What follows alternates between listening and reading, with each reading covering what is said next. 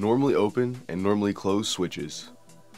Normally open and normally closed electrical contacts make up electrical switches, relays, circuit breakers, and most any other electrical component that switches something on and off.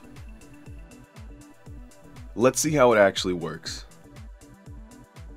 A normally open is a contact that does not flow current in its normal state. Energizing it and switching it on will close the contact, causing it to allow current flow. A normally closed is a contact that flows current in its normal state. Energizing it and switching it on will open the contact, causing it to not allow current flow. With this, we'll conclude our video on how switches work. Switches, along with hundreds of other products, are available at mcg-usa.com.